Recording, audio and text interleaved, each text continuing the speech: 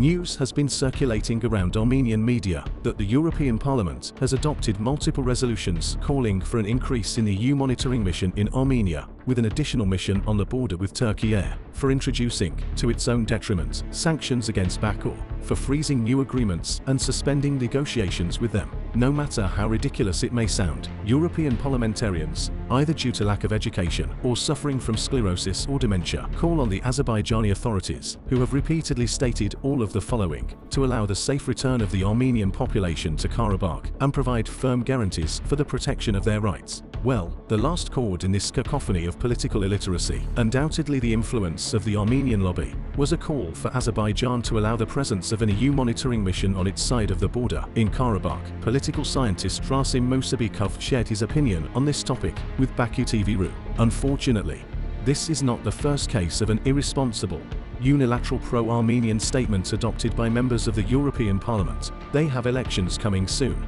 and these people are largely focused on gaining the votes of the wealthy Armenian diaspora, which are widely represented in countries such as France, Belgium, and the Netherlands. With a focus on these voters and their support, members of the European Parliament from different parties have made similar statements. Fortunately, their statements are worthless. These statements are of no consequence, and Azerbaijan can simply ignore them. We have already practically stopped all relations with the European Parliament. Statements of this kind won't make a difference, so they can say whatever they want, as these statements have no impact on our politics. That's all I can say. There is hope that after the elections to the European Parliament in the summer, the number of such irresponsible members of the European Parliament will at least somewhat decrease.